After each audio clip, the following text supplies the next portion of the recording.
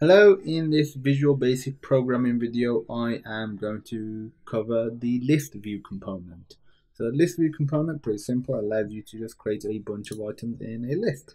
So if I add this right here, if we just go to this arrow, you can add columns, groups. I'm just going to deal with items. So click item, we're going to click add. I'll add 4, fine. To demonstrate this purpose, I'm going to put some text in there, so just 1, 2, 3, and 4, just to keep it simple. And as you can see, it is updating in the actual component itself on the form.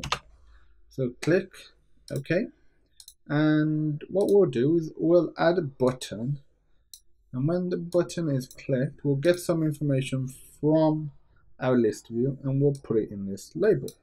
So when this button is clicked, we're going to do dim str, so we're going to create a string variable, and we are going to assign that to the list view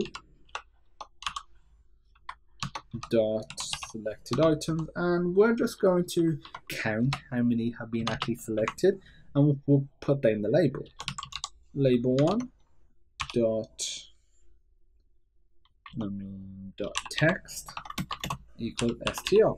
Okay, let's run it, see what we get. So we click button, we get 0 because none are selected. If I select all of them, we get 4. If I select the 1, we get 1. If I select, I don't know, 2, we just get the value 2. As an extra task, what I want you to do is when we click this really cool button, did not want to do that, let's just add this back. Okay, yeah, I like you over there.